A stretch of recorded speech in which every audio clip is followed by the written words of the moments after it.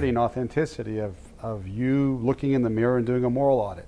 I'm doing this and I'm feeling that. I'm fighting for this and I'm just as much part of the problem and solution. And you talk about as long as we are conflicted within, we will continue to live in conflict without. Right.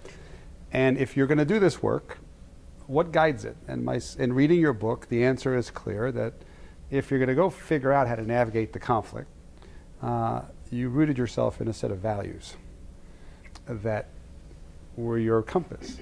So what I'd love for you to do is tell us about the relation. What were the values? What is the relationship between values and sorting out the inner journey so that you could have an outward one?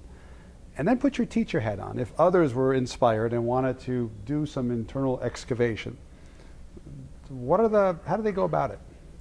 Well, values are, for me, it wasn't the value, it's one value that I have to be in truth between what I'm advocating for outside and what I'm really doing inside. Yeah. That's a value. The truth is a value for me, right? And so when you catch yourself, because right now we are facing, I'm using an example from overseas, but right now America is facing that division between Americans, you know, of each side is having a moral a righteousness about that value. You know, my value is correct. No, my value is correct, right?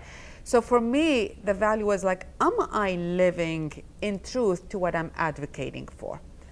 And it's so much easier to tell everyone to judge you, you are not doing this, I am doing this, right? For me, when I said reversing the question and asking, am I doing this in a truthfulness, in the essence of the truth?